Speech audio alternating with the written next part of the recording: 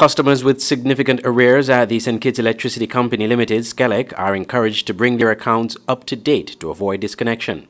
Skelec, in a press release, issued a final notice to all customers owing for more than 90 days to bring their account up to date. The company will commence a disconnection drive for customers with extremely high balances, the release said. Customers in arrears are asked to visit the company's main office immediately to clear all outstanding debts. Skelec said it is aware that some customers are experiencing financial hardship and that these customers should apply for their deferred payment arrangement plan at the Customer Service Department. Payments can be made using the company's online bill payment portal by logging on to ebiz.skelec.kn or through the automated customer support portal by calling 465-2000. Customers can also use their bank portals or visit any main branch to make a payment. In March of last year, Skelec introduced a 3-month moratorium on bill payments as part of the government's economic stimulus plan in response to the COVID-19 pandemic. The company said in July that there was a good response to the moratorium, but encouraged customers who could pay their bills to do so.